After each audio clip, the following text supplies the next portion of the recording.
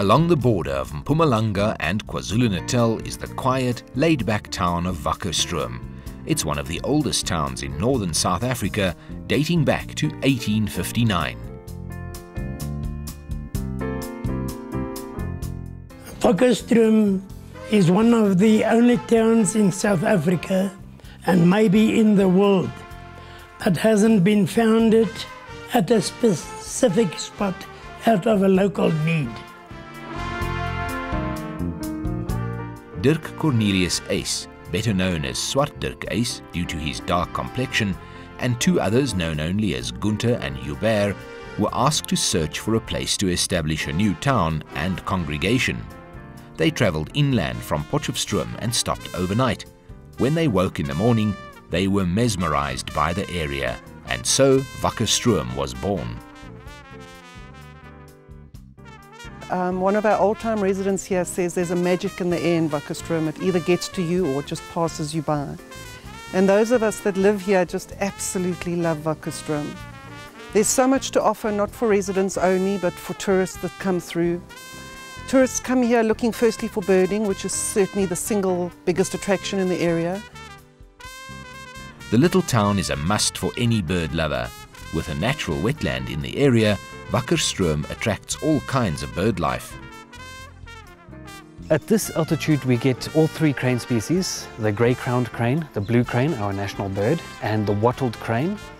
We get a species of flufftail here called the red-chested flufftail in our wetland. We get the African rail, we get various busted or korahan species, and we get a couple of specials like the Rudd's lark, the Boerta's lark, and we have the yellow-breasted pipit quite close to the village as well. Because Wakkerstroom we have special birds. Larks, most of the people are interested in larks. We have two imported larks here, Rudd's lark and Boerta's lark, and also korans, blue korans, white-bellied korans, a ground woodpecker, flufftail. We have a lot. Pipits, rock pipits, yellow-breasted pipit. People are like Rudd's lark, Boerta's lark, yellow-breasted pipit, flufftail. We only find in Wakkerstroom. So that's why people are interested in Wakkerstroom. Being a natural haven for bird life, the area is an ideal location for a bird sanctuary and creates an opportunity to educate people on the environment. BirdLife South Africa is a conservation NGO that uses birds to focus people's attention on environmental issues. Our focus is more or less in three areas, which would be habitats, site conservation, and people. Recently, the natural heritage came under threat when a company acquired a license to mine coal in the area. But with the work of the Wakkerstroom Protected Management Committee, this is no longer a concern. I think, obviously, I believe that you have had discussions on the mining issue. We are part of the Protected Environment, the Wakkerstroom Protected Environment Management Committee, which is looking to get Wakkerstroom declared as a protected environment. Should this happen, we'll be the first town in South Africa to be ever included into a protected environment. But locals know that birding alone cannot grow the tourism market here.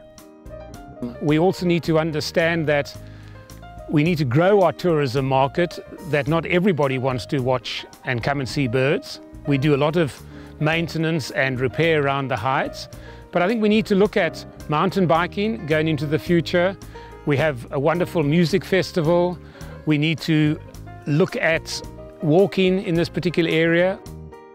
Highlighting just how pertinent tourism is to the economy of the area, the Wakkerstroom Inn is one of the biggest employers in town with a staff of 21. The inn is a great place to spend a weekend or even stop over. We offer a fantastic family package at the Wakkerstroom Country Inn. You can either bring your own mountain bike if you don't have one, you can rent one from us, or you can bring your wife and the family, and while we take the boys on a nice off-road ride, the wives can go for a nice massage or facial with our therapists. The inn is community orientated, not just in terms of its staffing, it also gives back. We also do try to put a lot back into the community. We sponsor the local soccer team, which is a champion team in the whole area, sponsored by Dirt Maniacs and Country Inn. And yeah, you must come visit us and see what we can offer. South Africa may be home to the Big Five, but Wakkerstroom is home to this unusual animal. The first alpacas were imported here in the year 2000. So they've only been in South Africa for 13 years. So we started with 60, the first import, and now 13 years later we're up to about 4,500 nationwide. At Mystique Alpaca, you can not only see these interesting creatures, you can pick up some sought-after yarn. The reason one would keep alpacas is for their fibre or their fleece. So they're shorn only once a year, and the best fleece is on the saddle, which is the base of the neck to the tail and halfway down the tummy. That's the best fleece. So that's your yield from one animal per year. It's highly prized because it's so light and it's so warm. The other thing is because they have no natural oils in their coats. It's non-allergenic. So a lot of people can't wear natural fibre. They start scratching or getting rashes. But even babies can wear alpaca.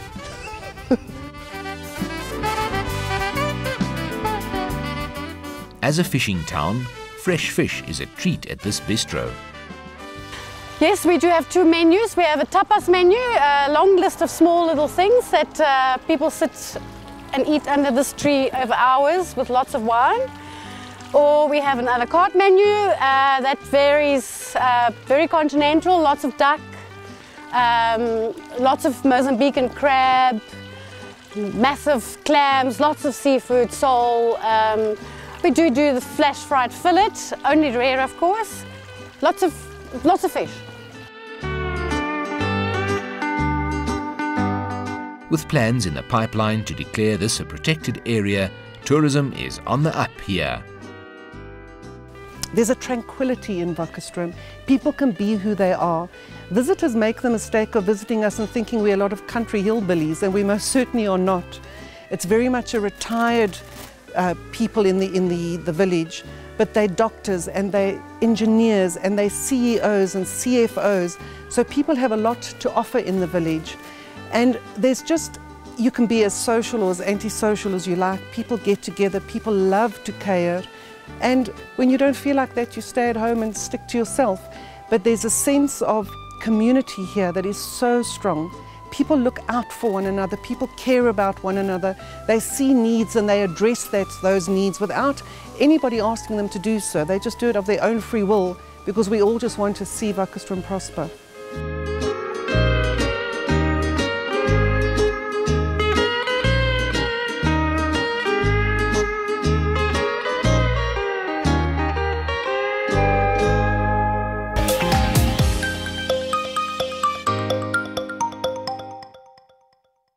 The residents of Wakkerstroom really do seem committed to making the area a tourism success. Joining me now from Wakkerstroom to talk about protecting the ecology in the area is Director of the WWF Grasslands project, Angus Burns. Angus, thank you so much for making the time to talk to us. Of course, before we go into the merits of the Grasslands project, tell me a little bit about what WWF is involved in. WWF South Africa is an international NGO, environmental NGO, that focuses on there's a number of key foci for the organisation. There's marine, there's a Living Planet unit in South Africa, there's the Grasslands program, there's an area, there's a component of work focusing on fynbos, and globally we focus on a number of catalytic initiatives that bring about change so that this world and this country and our planet as a whole becomes a better place for future generations and is looked after in a sustainable way. So our reach is very far-reaching, and the organisation in South Africa has its own key foci, one of which is the Grasslands component of work. And what is WWF's involvement in the Wakkerstroom area?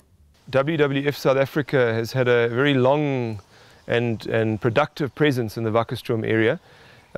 We started a project over 12 years ago called the Nkangala Grassland Project, where our focus, which spans 3 provinces, inevitably centered around the Wakkerstroom area, and in collaboration with a number of partners, including the Mupumalanga Tourism and Parks Agency, SANBI, as well as BirdLife South Africa and Endangered Wildlife Trust, we helped to establish the first protected environment in South Africa, in Southern Mpumalanga, as well as protected environments spilling over into the KZN province and a number of other earmarked areas for declaration.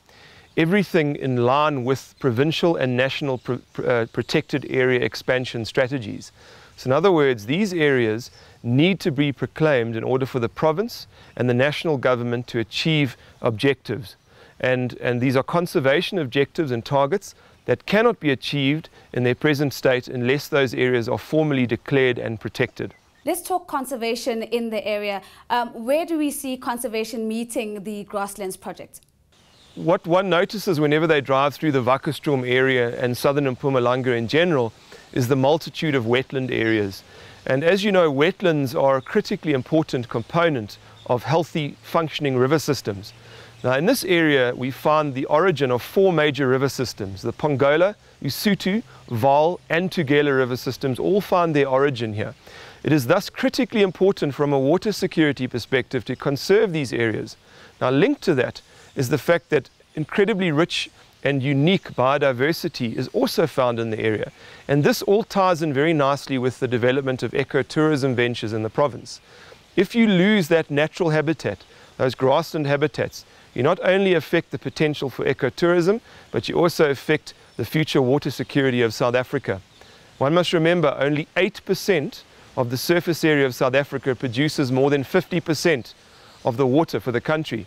So it is critically important that we conserve that 8%. And we're very lucky in the grasslands that a lot of those 8% areas also have an amazing biodiversity. The prospect of mining is an absolute concern in this particular area. Tell us a little bit about what's going on there. What is happening presently in South Africa is there is what appears to be an unprecedented land grab for mining and prospecting rights throughout the country, wherever potential reserves for particularly coal are to be found. Now, I want to emphasize that we are not anti-mining as an industry. We are only saying that mining should take place responsibly and in line with certain benchmarks like the South African Biodiversity and Mining Guideline. And additionally to that, key water production and biodiversity areas should be excluded from such activities because they are not compatible with particularly coal mining. Now in Southern Mpumalanga, the interests in coal mining have just skyrocketed, and there is major tension now between conservation and the mining industry. What has happened is areas that have been for a very long period of time earmarked for declaration as protected areas are now in direct competition with prospecting or mining applications. And there is this terrible, polarization that's presently happening, where conservation is perceived as anti-development and mining is perceived as pro-job creation. Now that is misleading. One must remember that tourism and the agricultural sector is a very, very big, very fast-growing industry. And in this part of the world, the type of agricultural practices, which is mainly rangeland farming, is perfectly compatible with tourism. Presently, there's a mining application less than 20, 30 kilometers outside of town, which could directly impact the biodiversity of the area and its tourism potential.